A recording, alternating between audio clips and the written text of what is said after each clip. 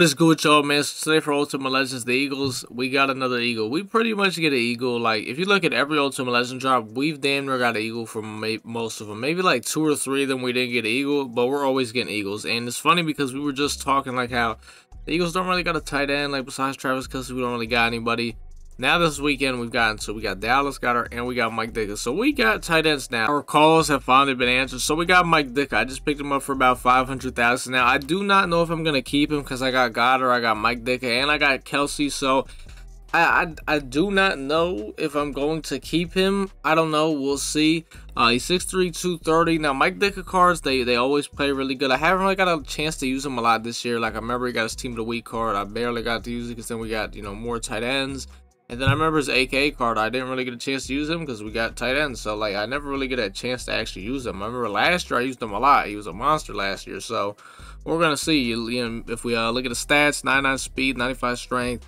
His catching stats are all 99. His route running is all 99. He's even got a 90 run block. Just because of that run block, I might have to keep him because I don't really get a lot of tight ends that, are able to run block, and I actually like to run the ball a lot. He also got a 96 agility, 99 excel. I mean, he looks pretty nasty. I can't lie. He's got a 98 deep route run, 97 break tackle, 99 stiff arm. I mean, I can't lie to you. This Mike Ditka looks pretty nasty, and we actually might have to keep him. I'm not gonna lie to you. Now, I can't sell Travis Kelce because Travis Kelce is B&D for me, but I don't know. Maybe we'll just do something with 3 tight ends. I don't know. If we go ahead and look at this guy's AP, for 0 AP, he gets route tech for 0, which is what I'm using on him. He gets red zone threat, short and elite, matchup nightmare, and arm bar. Now, it's funny because I also talked about this before earlier. We haven't got a lot of tight ends this year that got matchup nightmare discounted. Now, I've heard it's supposed to be pretty good this year. I don't know. No one's gotten it this year. It's just one of the abilities that was kind of forgot about. Anyone that's wondering, I still am going to be dropping the gameplay with Steven Nelson, Dallas Goedert, all those guys. It was supposed to come out really yesterday. Things happened. PC crashed. So I was doing a video. It's a pretty long video, so I lost all the progress on it. So I'm going to be getting it out tomorrow, though, so we'll be getting that gameplay out. I should be using Mike Ditka tonight. I'm not sure. We're going to gameplay out with him eventually. I don't know when I'm going to get a chance to use him, but I should be able to use him tonight. We're going to see.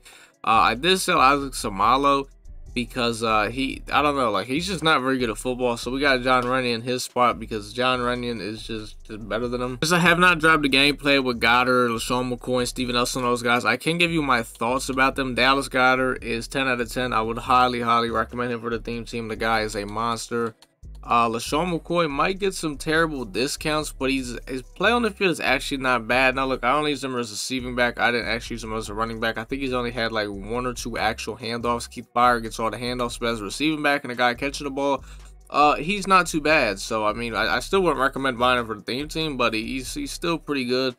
And Steven Nelson, I'm not going to lie to you, I don't know. I think he kind of sucks. We're going to keep giving him an opportunity, but I don't know. He doesn't seem like he's very good, but we'll see. I did not use my tokens to get Mike Ditka for free, and the reason why is because I already know they're going to be dropping a Brian Dawkins here soon for Ultimate Legends, or just some. I know they're going to be dropping some big time Eagle. That's it's going to be big time. Don't get me wrong, Mike Ditka's cool, but you know what I'm talking about, like a Brian Dawkins or something like big like that. I know that's going to be happening soon. So that's why I didn't use my tokens on them, because honestly, I did the pack once. I already have enough. I've been had enough tokens to do the pack a second time, and soon enough, I'm probably gonna have enough tokens to do the pack a third time. So, I'm just kind of chilling with that.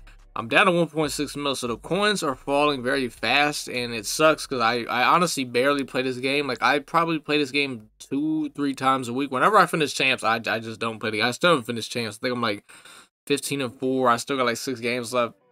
I'll probably try to finish that up tonight if I do get on tonight. I'm not sure if I'm going to. So, yeah, I don't know. Like, if I'm not able to get some of these cards, it is what it is. I don't really care because I barely play this game because it's terrible. I don't know. I mean, I want to keep Mike Ditka just because of his run blocking, that 90 run blocking, and really kind of just have him and Goddard as the starters. But I don't know. I mean, it's only 500,000 coins, so it's not that big of a deal anyway. I'll probably end up keeping Mike Ditka, and then honestly, we'll probably just make Travis Kelce my 3rd tight end. I don't really run any sets where I use 3 tight ends, though, so I don't know. He'd just be there kind of for depth, I guess, but I don't know if any of you guys have used Mike Ditka. I guess let me know. Do you like the guy? Is he any good? I actually have 2 tight ends that can run block for the first time, I think, all year because, I've used Zach Ertz a lot of the year. He can't run block.